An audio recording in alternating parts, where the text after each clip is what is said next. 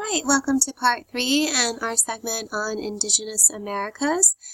In this video we're going to be looking at the art of the Aztecs. In 1978, an electrical worker in Mexico City came across a remarkable discovery.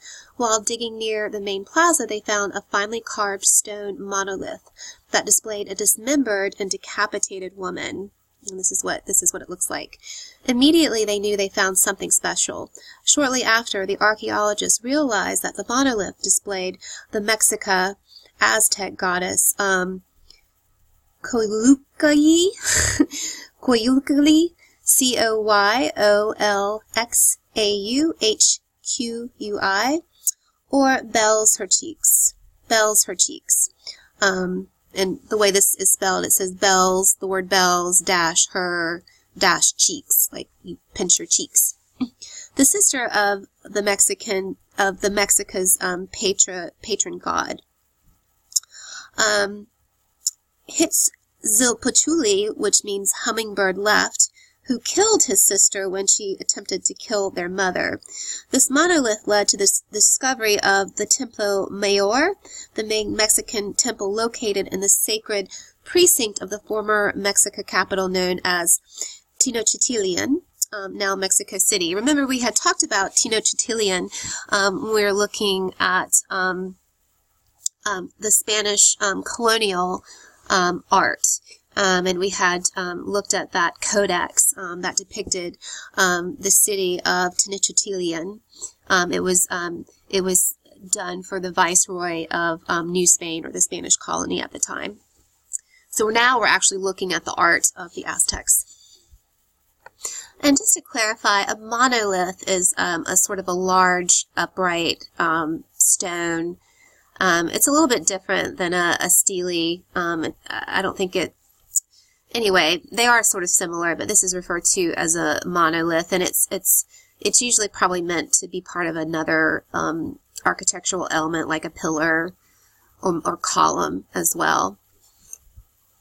So this is the view of the Templo Mayor excavation today in the center of what is now Mexico City.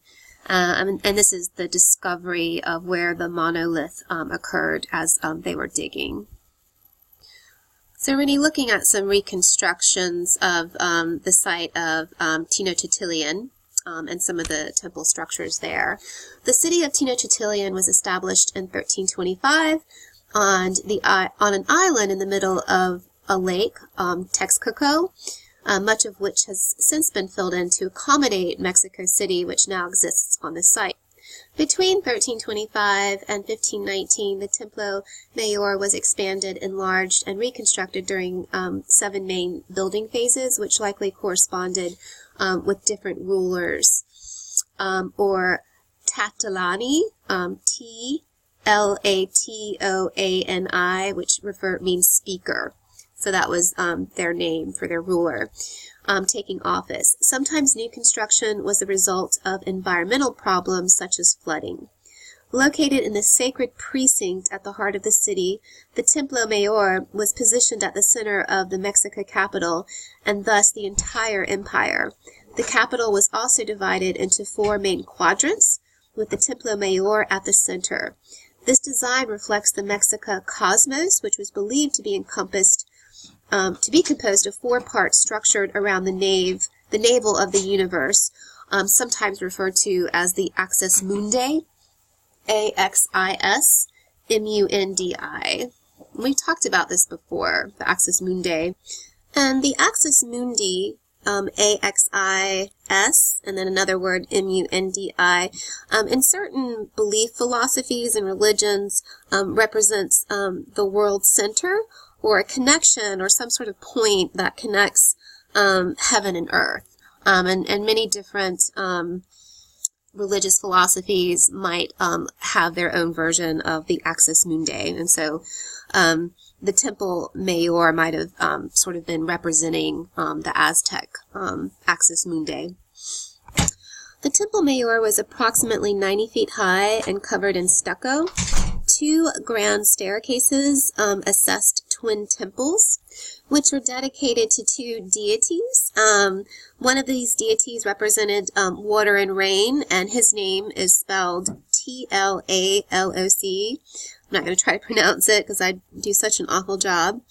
And so he was, or this god was associated with agricultural fertility. The other god represents, that hummingbird god, Huitzilopocchtli, who was the patron deity of Mexico, and he was associated, or this god was associated with warfare, fire, and the sun. And so paired together on the Temple Mayor, these two deities symbolize the Mexica concept of a term that translates into burnt water. And the term is called ATL-TLACHINOLLI. And so this was supposed to represent warfare, the primary way in which the Mexica acquired their power and wealth. So we're going to be looking at some excavations done at the Huitzilopochtli, I think that's how you pronounce it, temple. So in the reconstruction diagram, this is the area that we're going to be looking at, and some artifacts found around or outside the temple. So in the center of this temple was a sacred stone. Near the top, there are these standard bearer figures that sort of decorate the stairway. And a standard bearer was some sort of officer, soldier, or some sort of military official that was responsible for holding the standard of the military unit, which was usually like a flag, and so they were responsible for holding it and displaying it. They probably held paper banners and feathers for their standard. Serpent balustrades, and these are sort of, this sort of railing. We see these in other architectural elements. We saw this with the neoclassical architecture of Jefferson's Monticello. And so let me show you an example of a balustrade. So this is probably how you guys would recognize it, and it's usually some sort of railing, and it has these sort of bolsters, and usually see these on some sort of, as a way to sort of decorate a terrace or a porch or something like that. And so for the Aztecs, let me go back to the slide. So they actually use these sort of serpent forms to kind of stand in as their sort of balustrades or straws. And then there would have been an additional two sort of serpent heads or figures that would be at the base of the stairwell of the temple. After the Spanish conquest in 1521, the Templo Mayor was destroyed. And what did survive remained buried. The stones were reused to build structures like the cathedral in the newly founded capital of the Viceroyalty of Spain that existed between 1521 and 1821. So we're going to return back to the Coyolaki monolith, which was the most famous object that decorated the temple. It was found at the base of the stairs. So it would have been found in this area when we look back at the diagram. So the monolith was originally painted and carved in low relief. The Coyolaki monolith is approximately 11 feet in diameter and displays the female deity, Coyolaki, or bells on her face. Golden bells decorate her cheeks. I think you can see them right here. Feathers and balls of down adorn her hair, and she wears elaborate earrings, fanciful sandals and bracelets, and a serpent belt with a skull attached at the back. Monster faces are found at her joints, connecting her to other female deities, some of whom are associated with trouble and chaos. Otherwise, Kolaki is shown naked with sort of kind of saggy breasts and a stretched belly to indicate that she was a mother. For the Mexica, nakedness was considered a form of humiliation and also defeat. She is also decapitated and dismembered. Her head and limbs are separated from her torso and are organized in a pinwheel shape. Pieces of bone stick out from her limbs. So it's a pretty graphic, sort of gory detail of this sort of mutilation of this deity. So also, I want you to think of some cross currents, especially when we're looking at the representation of what the monolith would have looked like when it was colored. Again, think back maybe to ancient Greek, how they also colored their stone marble statues. So the monolith relates to an important myth, the birth of the Mexica patron deity, Huitzilopochtli. Apparently, Huitzilopochtli's mother, Coatlicue, which means snakes her skirt, and I'll spell that Coatlicue, became pregnant one day from a piece of down that entered her skirt. And down is sort of like a feather, okay? Like a down comforter or a down pillow. Her daughter, Coatlicue, became angry when she heard that her mother was pregnant, and together with 400 brothers called the Zento Huzahu, CentonHuitzNahua, attacked their mother. At the moment of the attack, Huitzilopochtli emerged fully clothed and armed to defend her mother on the mountain called Coatepec, or Snake Mountain, Coatepec. Eventually, Huitzilopochtli defeated his sister, then beheaded her and threw her body down the mountain, at which her body broke apart.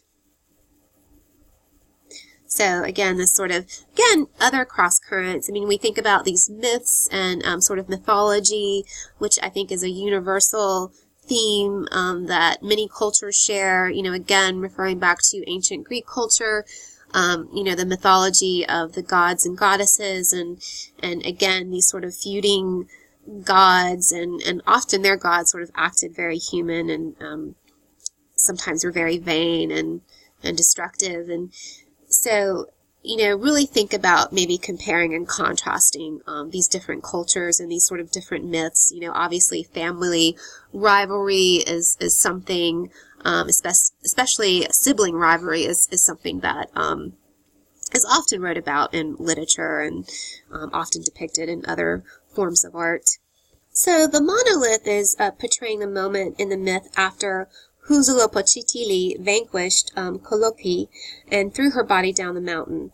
By placing this sculpture at the base of Huitzilopochtli's temple, the Mexica effectively transformed the temple into a Coatepec, Coatepc. Again, that translates into a snake mountain. Many of the temple's decorations and sculptural program also support this identification.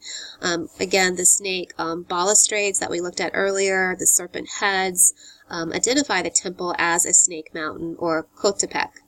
It is possible that the standard bearer figures recovered at the Templo Mayor symbolize Huitzilopochtli's 400 brothers.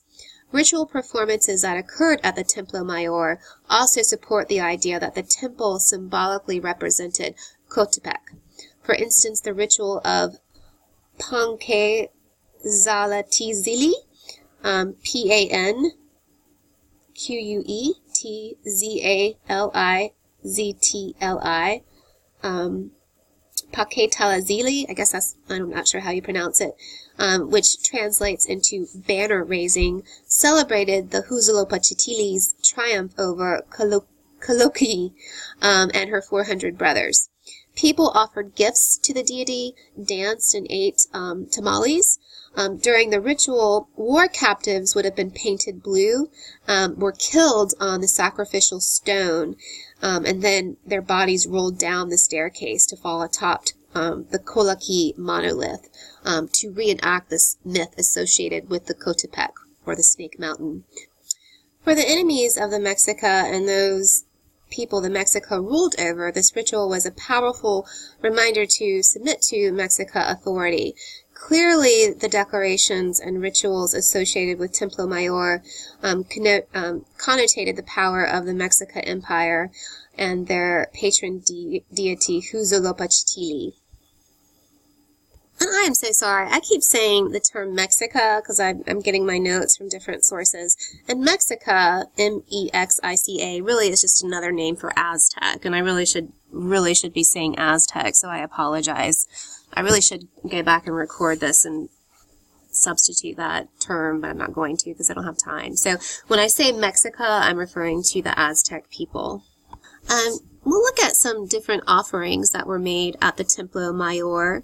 Over 100 ritual deposits and artifacts were found that have been associated with the Templo Mayor. Some offerings contained items related to water, like coral, shells, crocodile skeletons, and vessels depicting Tlacac. Other deposits related to warfare and sacrifice, containing items like human skull masks with obsidian blade tongues and noses with sacrificial knives. Many of these offerings also contained objects from faraway places, likely places from which the Aztec people collected tribute.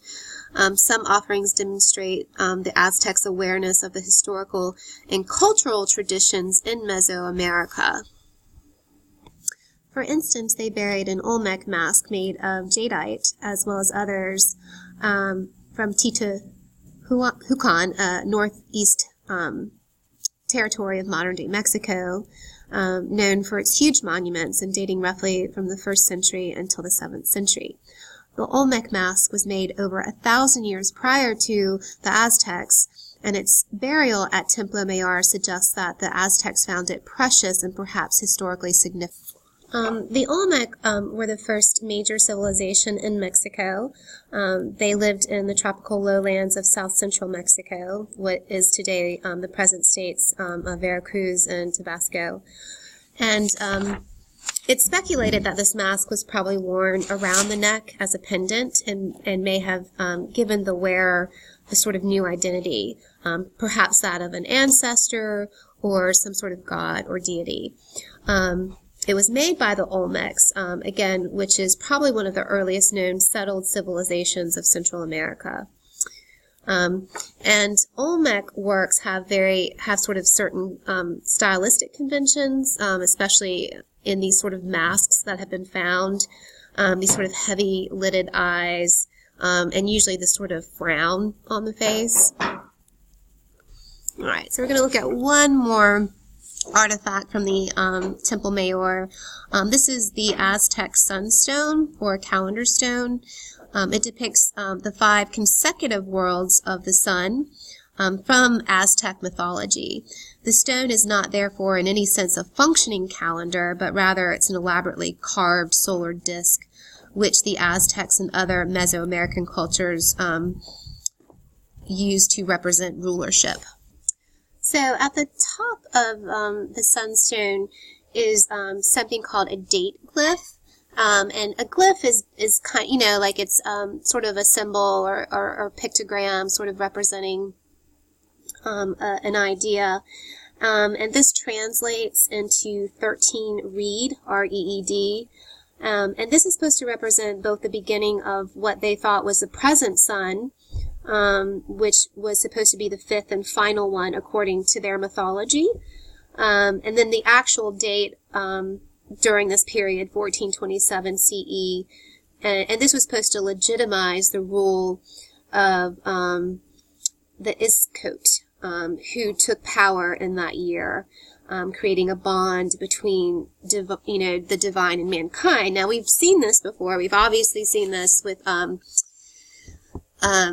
Mesopotamia, and, certain rulers, seeking to make their rulership legitimate by sort of aligning themselves with some sort of deity or some sort of divine presence, and so again we can definitely make some cross currents there. And it's Coat. I said it wrong before. It's spelled Itzcoati. That's actually a person.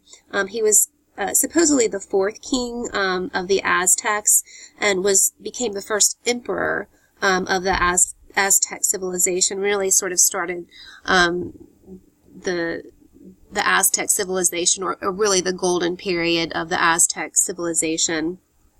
And so this is marking his rulership. The stone was discovered in December 1790 CE in the Central Plaza of Mexico City, and now resides in the National Museum of Anthropology in that city. The richly carved basalt stone was once part of the architectural complex of the Templo Mayor, and measures about 3.5 meters in diameter, and it's about 98 centimeters thick. Let me see if I have it diagram. So here you can see this is a scale. So just to give you a sense of how big it is. It weighs about 25 tons.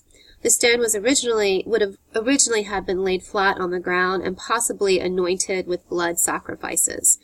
When it was discovered, the stone was lying flat and upside down, perhaps in an attempt to prevent the final cataclysm, which supposedly was the fall of the fifth and final sun.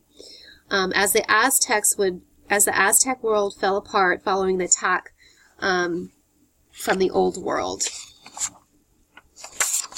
All right.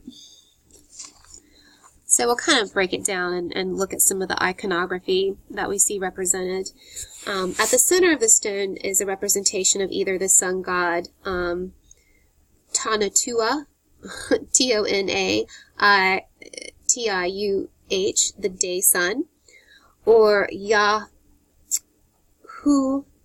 Tonatiuh, the night sun, and that's spelled Yohualtonatiuh,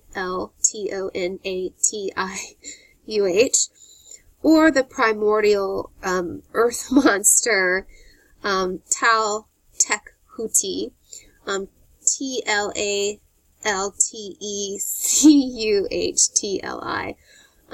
in the latter case representing the final destruction of the world when the fifth sun fell to the earth. The tongue is perhaps also a sacrificial knife sort of sticking out, and it suggests, again, this idea of thirst for blood, and probably, this is what we're looking at here. I should zoom in a little bit. These ideas of these blood rituals that we've seen from some of these other Mesoamerican cultures. So we'll zoom in just a little bit. So let's look at some of the sculptural motifs in the center of this calendar.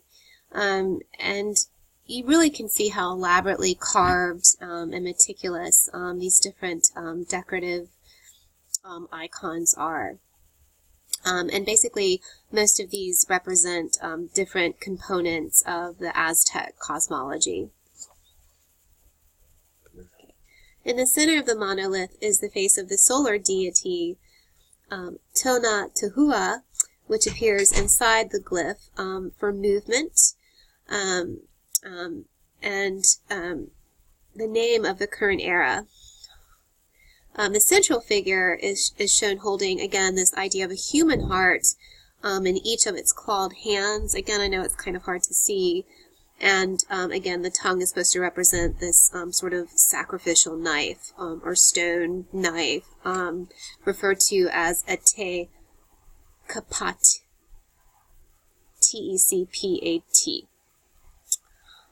There also, around the central sun deity, are other icons that represent the four previous suns, or in this case, the different eras of the Aztec culture.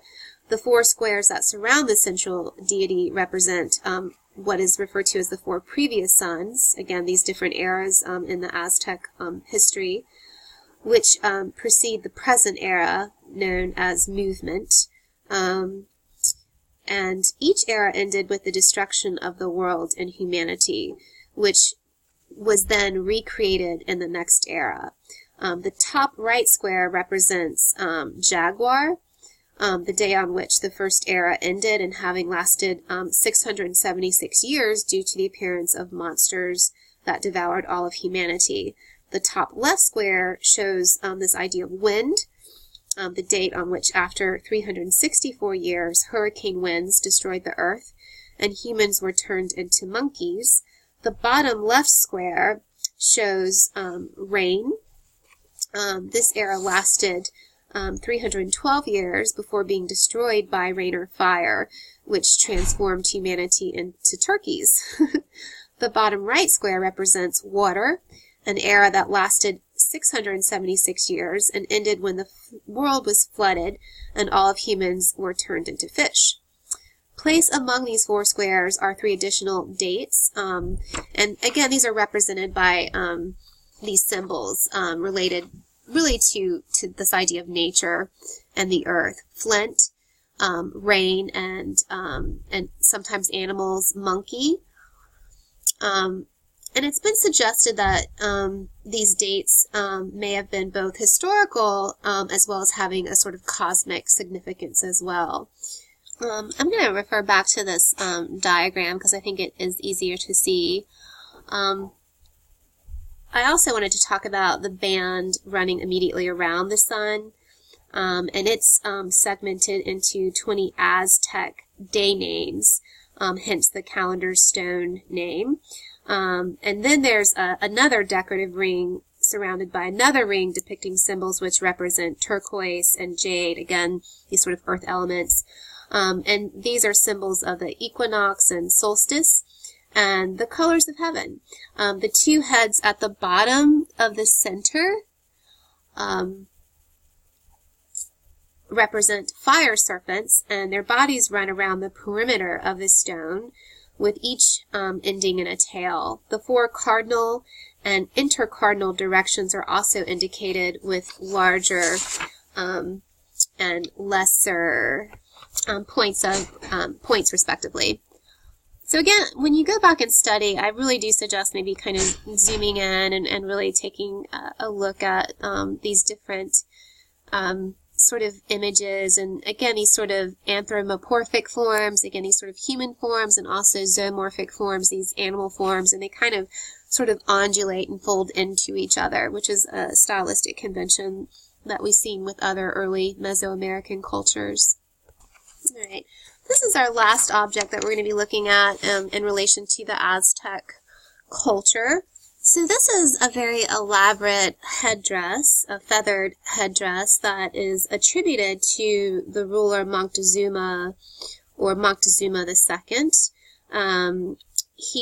This name translates into angry like a lord, and he was the last fully independent ruler of the Aztec Empire before the civilization collapsed at the hands of the Spanish in the early 16th century.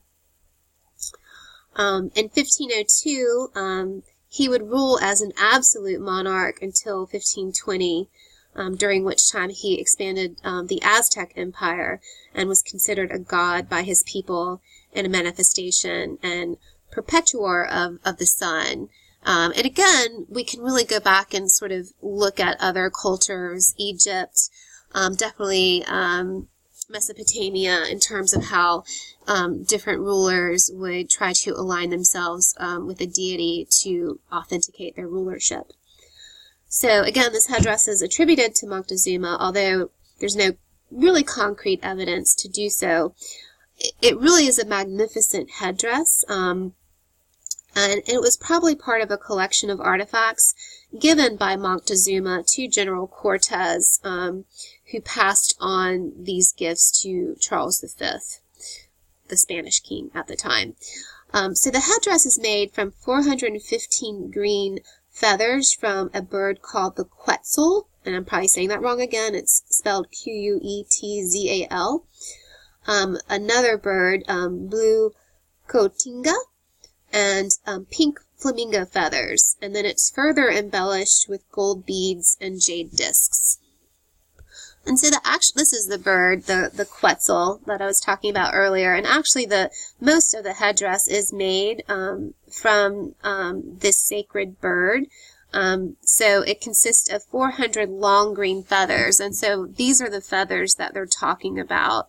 And this is the male bird, and during the mating season, they actually grow these two feathers in order to attract a mate.